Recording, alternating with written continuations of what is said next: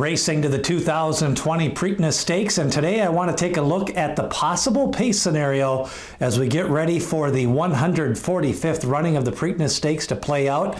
And I think it's going to be a little bit different than the Kentucky Derby.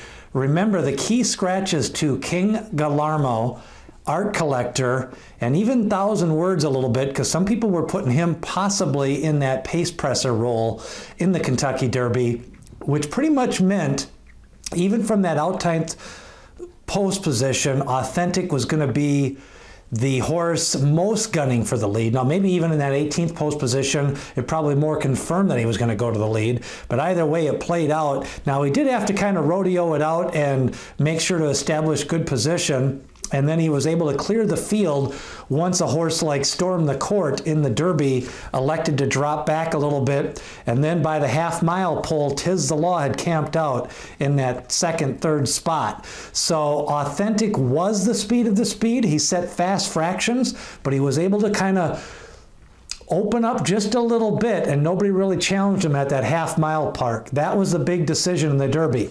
Now, looking at this race, we've really only got one possible lone E, and that would be Authentic.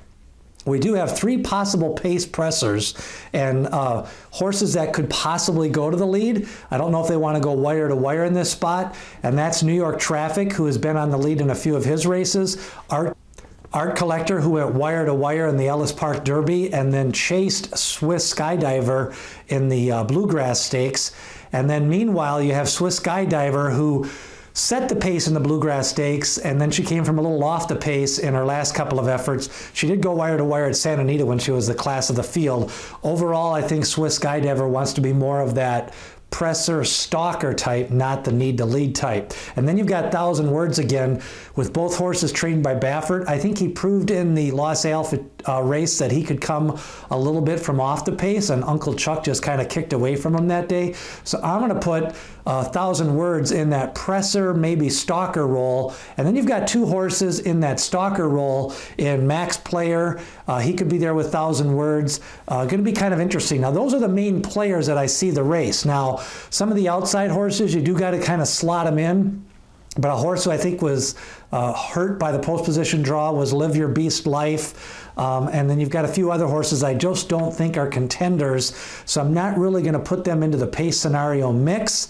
But if they wanted to get up there, I suppose they could be a stalker or even a presser. But I just don't see anybody else who really, there's only two horses I could see going wire to wire in this race, and that's either Authentic or Art Collector. So that's the way I look at it, as who's a horse that's capable of going wire to wire a mile and a quarter, a mile and 3/16. Swiss Skydiver, I know she's got some speed, but she doesn't run fast when she's been on the front end. She's actually been on the lead with slower fractions. So you look at that Gulfstream race and you look at the Santa Anita race, yes, she was on the pace, closer to the pace, but she actually went slower. And I just don't think a horse like Authentic can really even go slower than 48 to a half. And a horse like Art Collector, I just don't think wants to go slower than 48 to a half. So those are some of the different scenarios that you got to think about as you look here to the Preakness Stakes. Who do you see on the lead? Who do you think can be a wire-to-wire type winner? Leave your comment below. Quick note, both Authentic and Thousand Words shipping out of Churchill on Tuesday. They'll arrive at the Pimlico on Wednesday. So we're getting close to the nitty-gritty here as we start to look at the final couple days as we get closer to the 145th running of the Preakness Stakes. Remember, hit subscribe, share this video, and ring that bell for notifications as we lead you up to Saturday's Preakness Stakes.